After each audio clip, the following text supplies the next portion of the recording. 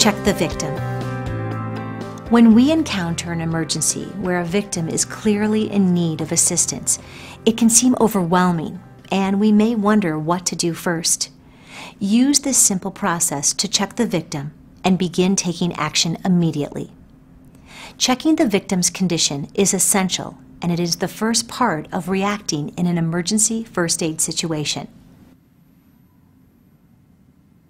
First, ensure the scene is safe. Second, check the victim for responsiveness and normal breathing. Tap the person's shoulder and shout, "Are you okay?" Hey, are you okay? An unresponsive person is always considered a 911 emergency. At the same time, check whether the person is breathing normally. Occasional gasps are not normal breathing. If the victim is not responsive, call for help. If alone, call 911 from your mobile device if you have one.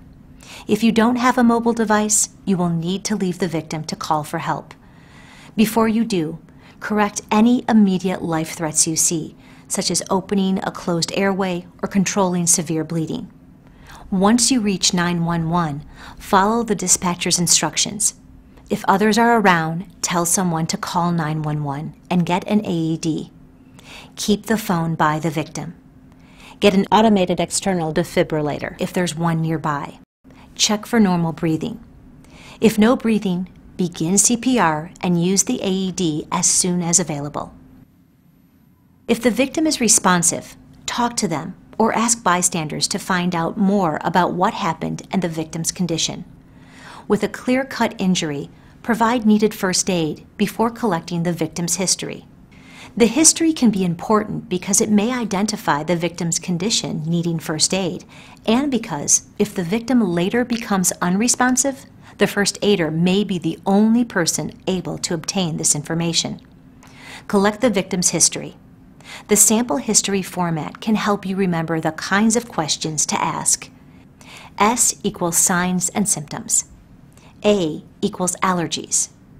M equals medications. P equals previous problems. L equals last food or drink. E equals events. Continue to check the victim and provide other care as needed. Dial 911 if the victim's condition worsens, they stop breathing, or are not breathing normally. If they are not breathing, get an automated external defibrillator if there's one nearby. Now it's your turn to practice.